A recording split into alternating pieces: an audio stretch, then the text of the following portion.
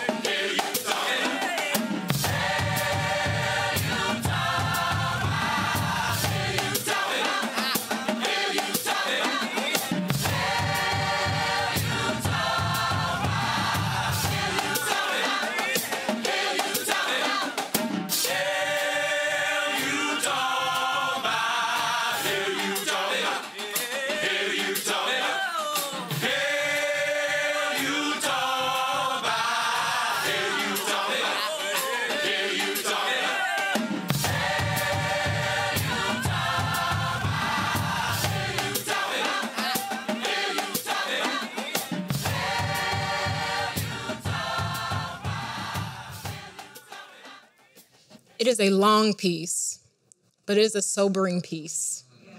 And I always like to play the entire piece because every time we think it's a little too long, I just want to remind us that that is not an exhaustive list.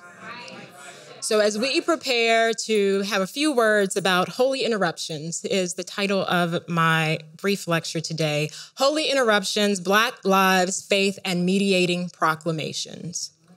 Black Lives, Faith, and Mediating Proclamations. When having conversations about Black public theology, it becomes significant to remember that Black theology is a part of the religious beliefs and practices of Black people. It is a diverse and eclectic conversation, and therefore Black public theology is more accurately Black theologies, and it is practical.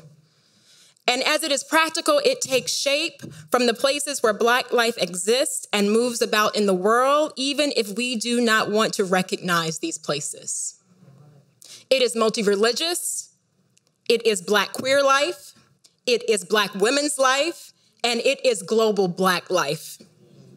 Therefore, proclaimers and proclamations that live up to their accountability to these experiences respond to and out of the multiplicity of Black experiences, not just one Black experience. And part of that response includes, at minimum, recognizing the limits or boundaries of our engagement with Black lived experiences.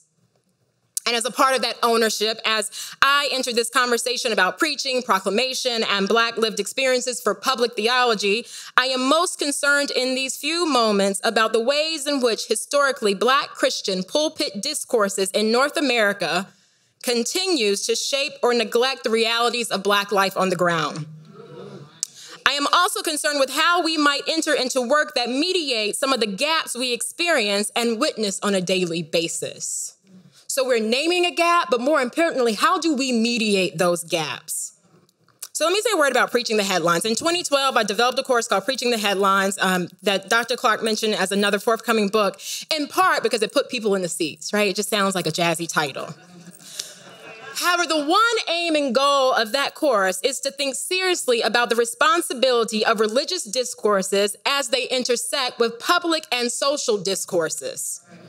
There often exists a divide between when we try to interpret the everyday world as a matter of faith and try to interpret faith as something that connects to the everyday world. So a word about the headlines of Black life. In 2013, we saw the rise of the hashtag Black Lives Matter. Thank you, Dr. Lord, for not a better setup. And by the fall of 2017, we saw the rise of the hashtag #MeToo. Although its inception came in 2006, long before its climb to the forefront of the media. In between both of these hashtags were the cries of Say Her Name, a part of the campaign of the African American Policy Forum. All three of these monikers were not just pithy sayings or social media capital and tags or signifiers of woke status, but instead the hashtags claimed a particular type of shorthand for the violence and invisibility rendered to Black bodies in our world. As these violent acts intersect with the historical, social, economic, and racial plight of the Black labyrinth in North America, as Anthony Penn calls it, and beyond. In short, the undervaluing and disregard for Black life leads to grotesque treatment of Black folk. And we have witnessed the ignoring of such atrocities being called to task as the literal threats to the ongoing well-being and health of Black communities. And it's being dragged in the spotlight. And to be clear, the creators of these movements included those who were identified as Black, woman, queer, and immigrant, even as the hashtags and movements were quickly co-opted by Black men and white wealthy women of Hollywood. At their inception, the movements were never intended to exclude the well-being or thriving of Black women, Black children, or Black queer folk. Black Lives Matter, Say Her Name, Me Too, and even their attempted co-optation underscore both the threats of Black well-being and the sin of systems that afford Black life to constantly hang in the balance at the discretion of others. But what has been most intriguing, but not surprising, for me to watch over the last 6 years is the fact that faith communities were not at the forefront of these movements. And or when we did join the movements, our actions were often met with suspicion. And we have to be honest about the fact that the suspicion which we have been met or our silences are due to our own faults. And even those of us in the academy, because we have often harbored knowingly or unknowingly sentiments that do not value the full tapestry of Black life as it exists in the world. The polluted air of white racism, patriarchy, ableism, and homophobia are equal opportunities employers to us all. Therefore, when we do value and say that our Black bodies are created in the image of God, we have often said some bodies are created more equal in God's image than others. As we seek to attend to matters of public well-being for Black people and the collective Black body politic, we have to work to remedy what plagues us in our own houses of worship and how we mediate proclamations that attend to Black life. For these are connected entities, not separate entities. We have to determine if we are or not going to take seriously the claim that the gospel promises are no less than life abundant and life abundant for everyone, as in thriving and well-being. There is no way around it. We're either going to believe it and do what is required of it and its fullest possibilities, or we are not. The question that begs to be answered is, how does our religious rhetoric and discourse reinforce or disrupt death-dealing assumptions around Black personhood in particular? In short, Me Too, Say Your Name, and Black Lives Matter call the pulpit to a faith-filled responsibility that attends to the deepest ills of our society, and its best practices in faith communities call the world to task about its crimes against the creation of God, including Black creation. However, before we as faith communities can move forward or outward to do this work, I say that we have to look inward to the places where we ourselves have stumbled on the most major claims of the gospel. We must look inward to the places where we discredit the belonging, credibility, and personhood of Black folk on a regular basis, including Black womanhood, Black queer existence, and Black children existence, not just the existence of Black heterosexual cisgender men. That thing that has promoted that masculine toxicity. So let me say a word about the task of proclamation as it remains accountable to contemporary communities and context. This is a significant conversation due to the heightened awareness in our current times to the social and political landscape and the multiple concerns arising on local, national, and global levels. There is a constant barrage of messaging through newspaper headlines, social media feeds, and media broadcasting that make it both difficult to ignore the public domain and causes one to grapple with how religious and faith communities are to faithfully engage in public discourse. And in fact, more than engage in the discourse, but become viable participants in this discourse. This wrestling involves considering the connection of sacred speech to its contemporary context, and to be sure, the quest of faithful responses and social engagement is not a question of faith communities isolated to the 21st century, nor a new set of questions. And yet every century and every era brings with it a unique convergence of circumstances that are connected to that time and that place right there. And to this end, there is a way in which the work of proclamation remains both consistent across time and also has different textures and shapes across time. My question today involves exploring the nature and ends of utterances that are faithful to the theological and ethical aims of proclamation itself, which I will say more about, while they are also accountable to the everyday life of Black bodily existence. In short, I contend that sacred speech or sacred utterances, which I will use as synonymous with proclamation, is more than words. And sacred speech intonates towards recovering or collected up fragmented experiences for the sake of wholeness. The wholeness of both individual persons and the entire community. This wholeness includes the integration of bodily and spiritual experiences in ways that are in opposition to the bifurcation or separatist understandings of body and spirit that have long plagued the lives of Black folk in North America. In other words, the everyday reality of what it means to be human and move about in this world is of paramount importance and cannot be disentangled from religious belief and practices, not even the work of sacred speech itself. Instead, authentic proclamations recognize the connection and recovery of the body in religious experience, belief, and practice, and its outcomes have an effect, or at minimum intersects with how one moves about or exists in the world. So we're going to do this through exploring preacher prototypes, or proclaimer prototypes is what I like to call them, and their work of recovering the body and the spirit and the everyday lived experience of folks. So I offer two proclaimer prototypes The first is the mortal in the book of Ezekiel, as presented in chapter 37 of Christian Scripture's First Testament, and the account of the Valley of the Dry Bones.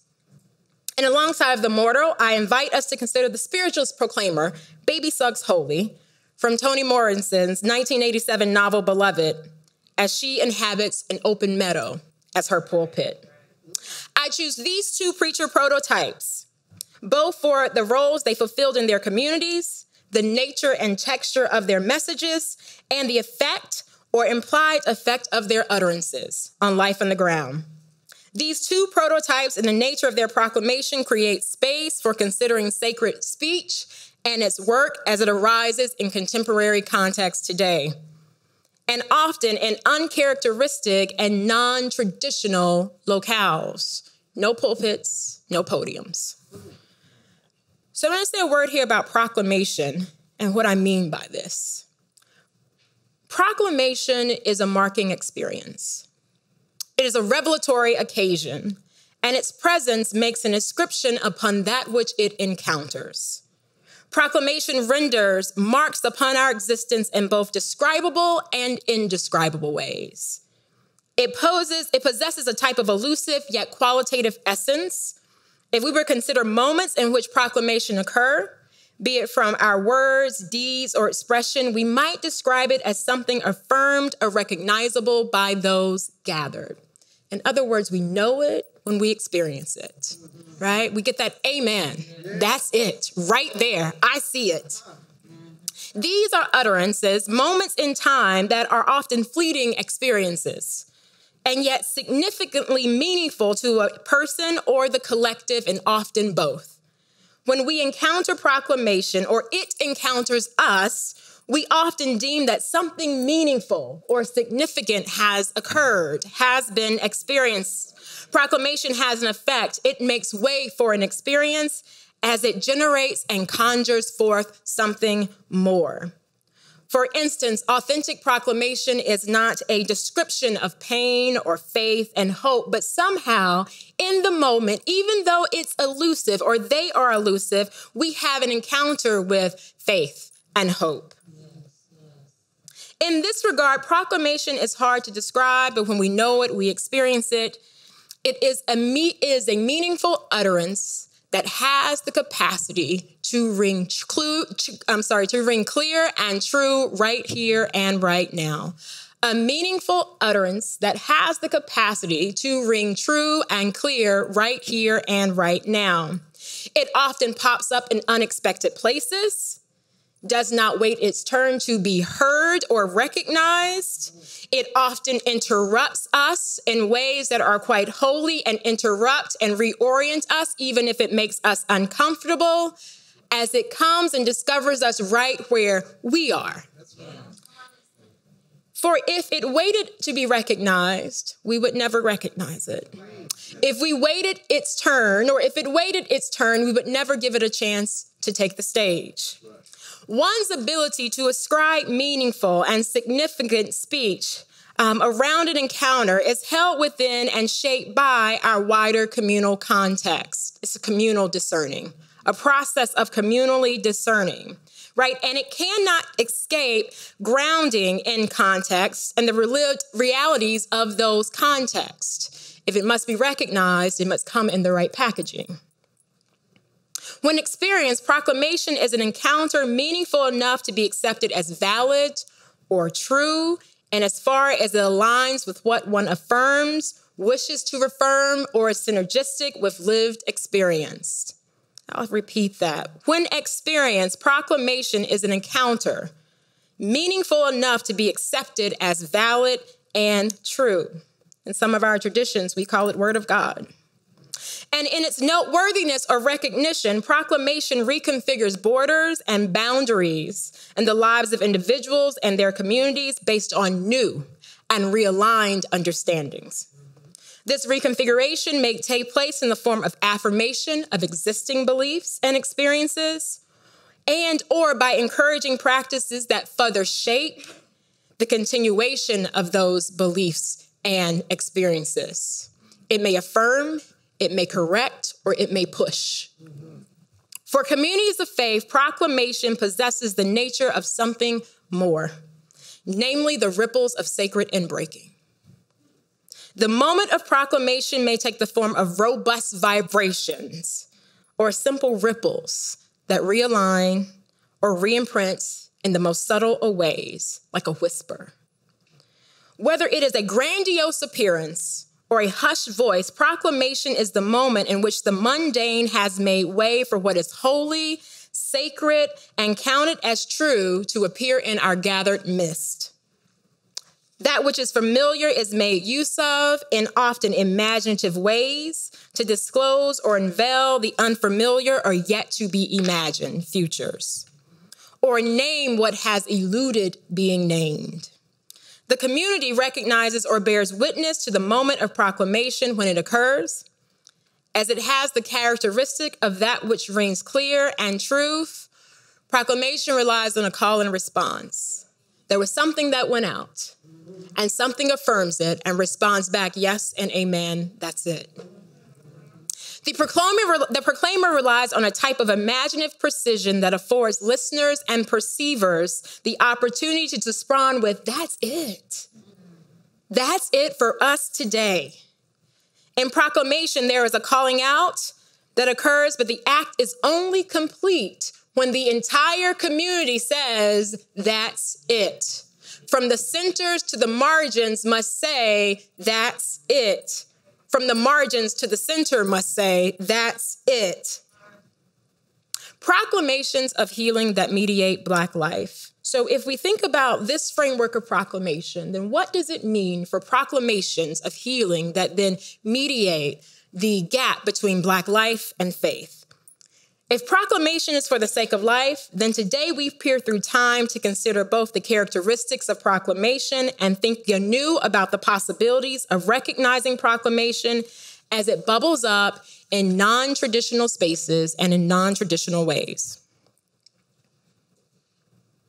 Particularly those occurrences that attend to the realities of Black life in ways that resonate with what we know to be true about it, what it means to be Black and move about in this world. Say her name. Say his name. I'm going to start with our first proclaimer prototype. Baby Suggs Holy from Beloved. Beloved draws upon the history of Blacks in the United States and their personal lives amidst the struggles of being an enslaved or once enslaved people in the novel. When Morrison shapes the narratives through the voices, visions, and memories, which she calls rememory, particularly of her female protagonist, the reader experiences the complexity of what existing as a community entails, struggling for well-being in the midst of contexts that deny your very being. The opportunity for well-being in the midst of everything that denies it is the opportunity for healing and the miraculous, right? So if you are in a context that denies your very being, then proclamation or something that comes forth that affirms your well-being is the vehicle for the miraculous. It is the miraculous, unordinary thing or extraordinary thing. The preacher makes proclamation for the conditions that pervades the lives of her listeners. This preacher's Baby Suggs Holy. Holy's listeners live in a world that does not value their flesh, thus rendering their bodies secondary and disposable. They are individuals who must figure out how to live with the tension of being objects of someone else's narratives and stories instead of the subjects of their own narratives and stories. As individuals that are objects, they are the objects with the narratives of white slave owners and the systems that support the institution. Their bodies, emotions, and struggles are subjected or erased for the good and benefit of someone else. When you're the object of someone else's story. The social and political order of the world has forced fragmentation upon the physical bodies before the preacher, Baby Suggs Holy, as she prepares to proclaim. The fragmentation is a split between a self that acknowledges and expresses the breadth of its embodied capacity and a self that must compartmentalize and deny the full spectrum of their capacity. Morrison casts Baby Suggs Holy as the unassuming yet fully authoritative preacher and wisdom bearer within her community. She is scripted as one who draws the Black community of Ohio out into the clearing in the woods where she preaches. As she preaches from a huge flat rock, no pulpit proper, she invites the members of the community to experience the breadth and finitude, including their weakness and their strength.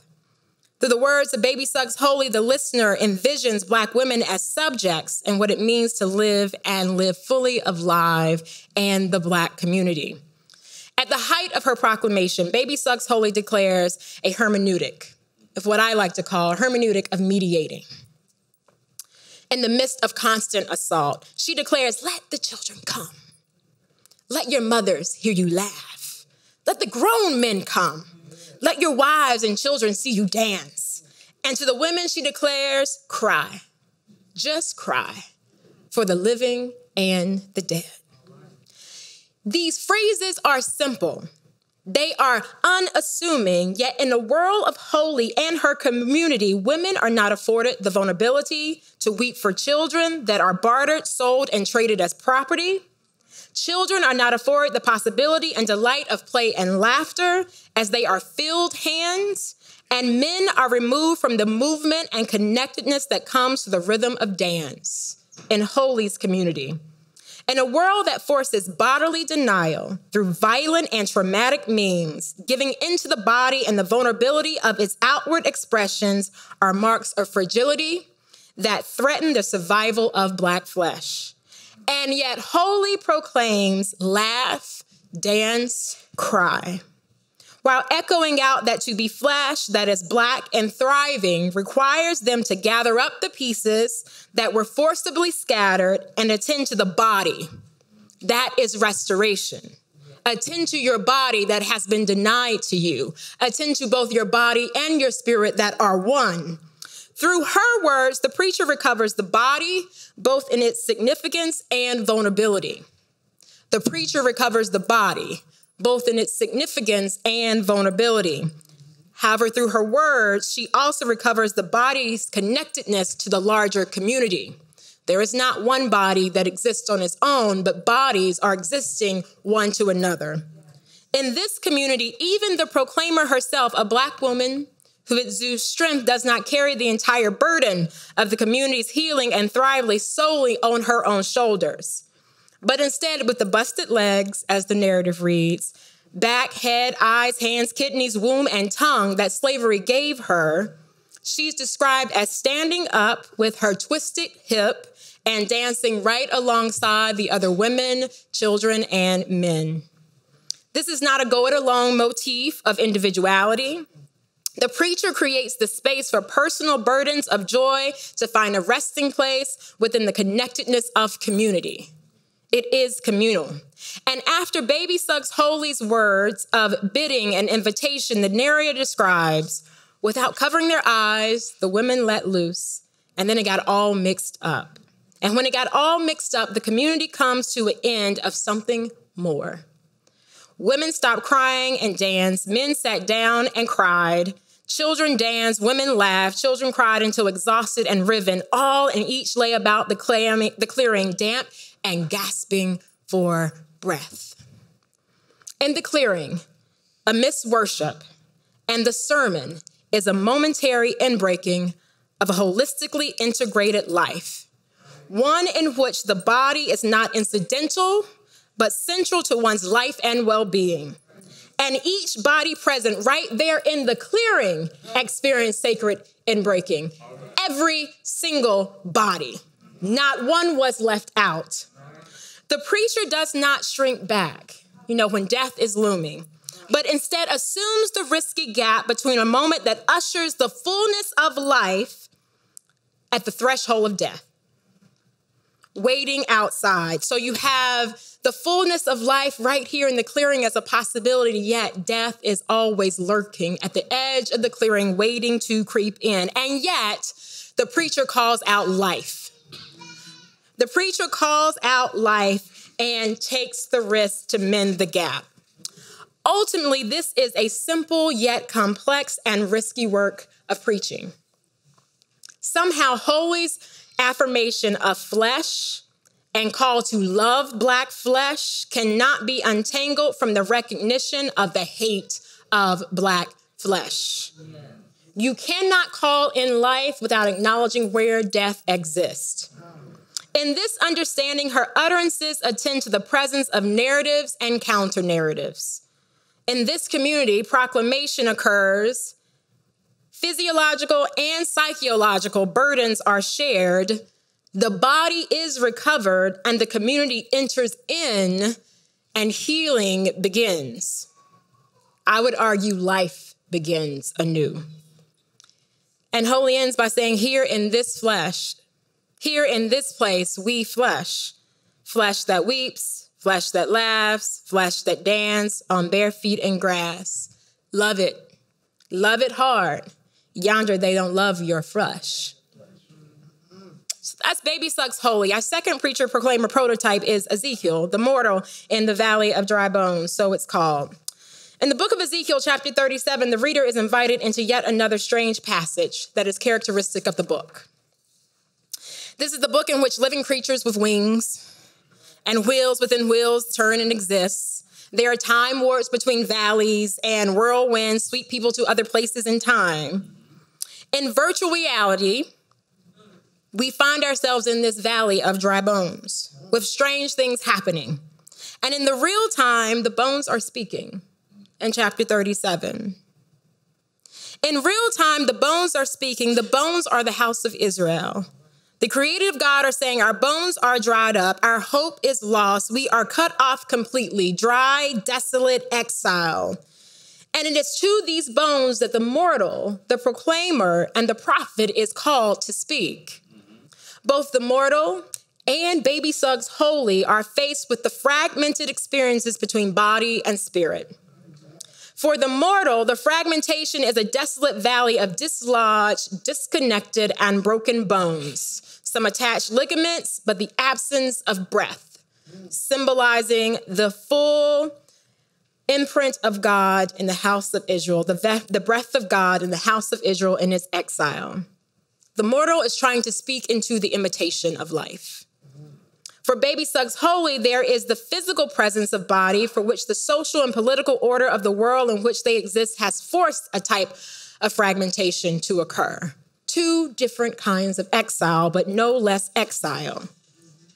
This fragmentation is a split between a true self that experiences the spectrum of human experience and a self that must compartmentalize and deny the full spectrum of human experience for the sake of survival.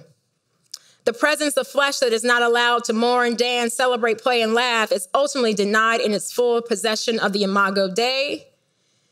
And the mortal and Baby Sucks Holy are contending with the presence of the imitation of life together in their communities, manifested in a fragmented existence. They are forced to face the task of calling forth life in ways that gather up and collect the lost pieces. But first, they each must name life. So let's take a look at Ezekiel 37, 7, and 8. The verses read, suddenly there is a noise, a rattling, and the bones come together, bone to bone. And the mortal looked again, and there is connective tissue on them, and flesh has come upon them. And skin has covered them, but there is no breath in them. As the mortal squints a little closer, he recognizes that even as the bones, the disconnected bones seem upright and connected, they are not yet alive. They can't breathe. The bones can't breathe. They are still cut off from an expanding spirit of life that has its beginning and end in God.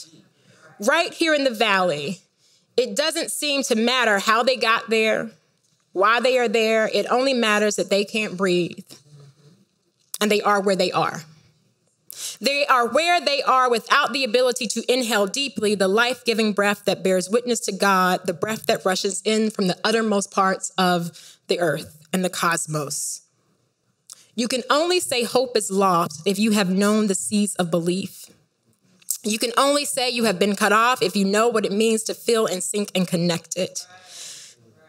To say we can't breathe, our flesh is broken and flayed open, They don't love your flesh. We are cut off. It's to say that what we're experiencing is not what should be and should never be, and is not all that it could be. It is not life-giving and affirming air that sustains wholeness, but instead tainted air that seeks to disembody and disconnect us. It is the air created by a world tainted with broken dreams, painful setbacks, discord, and the absence of harmonic rhythms. Tainted with a looming death penalty and no chance of parole. So we have Baby Suggs Holy and the mortal side by side. And I'm convinced that today we know these echoes all too well ourselves. We will look forward to Black Lives Matter in a moment. But as we juxtaposition holy to the mortal attempts to shrink back in human finitude is what I find fascinating. Baby Suggs Holy goes in and says, dance, weep, love your flesh. When the Holy One tells the mortal to speak to the bones, or can the bones live, the mortal says, only you know. Only you know. And that right before the mortal is placed a vision that cannot be denied. And as if the Holy One says, now proclaim what you know that you have seen. And in this moment, there is a bridging of the gap, the chance for the mortal to take the risk and bridge the gap and speak life and say, come wind and live bones. I also imagine this as kind of helping us envision the kind of divine and human exchange that takes place in proclamation and preaching on the ground wherever it shows up. There is a calling out, and there is a response, and there's an opportunity to participate in the creation and sustaining of life right here and right now. And the command is to speak nothing less than life. Don't stop until life actually manifests, not for just some, but all in the community. It is forging us forward in a vision of wholeness, a pursuit of wellness in the presence of chaos, not the absence of despair, but rather a specific state of being in our midst overall.